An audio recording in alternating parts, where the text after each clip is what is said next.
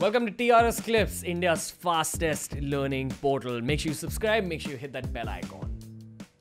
Considering YouTube, Instagram, Facebook, with what we currently have at our disposal, what's your vibe about content? How's content evolving?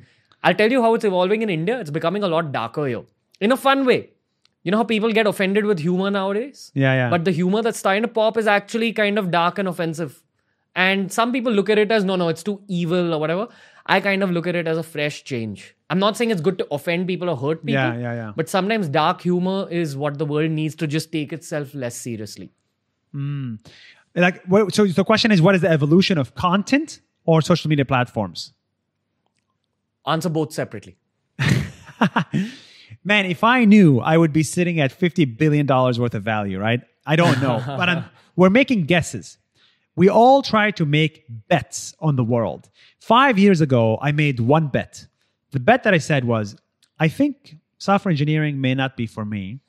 I think Facebook videos are going to be very big in the future. And, back then, nobody thought Facebook videos was a thing. Nobody cared about Facebook. Everybody was like, are you a YouTuber? YouTube. I love YouTube. This video is on YouTube. So, sorry. But I was like, I don't care about YouTube. And I still don't. What I care about is I think Facebook could work in terms of a video platform. 5 years later, now we have Facebook Watch. Now we have 90% of our viewership and exposure coming from Facebook and 10% coming from YouTube. And it's working quite amazingly for us. So what you see what's happening is TV becomes YouTube.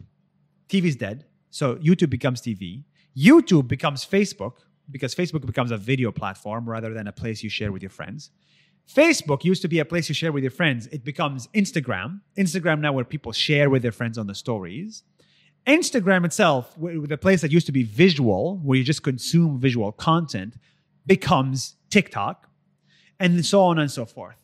So slowly, sort of the chain, kind of one thing kills the other and it moves platforms. And then from TikTok, like text, I don't know, whatever it is becomes, communication becomes WhatsApp or whatever. So TV, once TV dies, so TV is the first to die, then YouTube is next to die, then Facebook is next to die, then Instagram, then TikTok.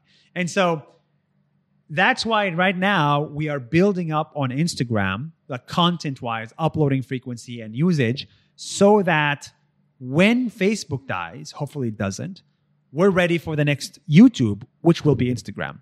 You know what I mean? I think that's the evolution of social media platforms. I could be wrong. But, it's another bet that I'm willing to take. Another thing I would say that's going to happen is I think not only social media platforms are going to change, universities are going to be radically different.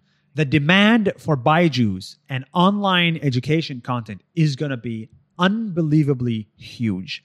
Like, I cannot even fathom how big it's going to be. Because, University of Wisconsin is not going to make any money, man. University of Karnataka or Mumbai may not last. It's so expensive to pay tenure to a professor. It's so expensive to clean the goddamn building, and build it as well. So maybe IIT will continue to exist forever.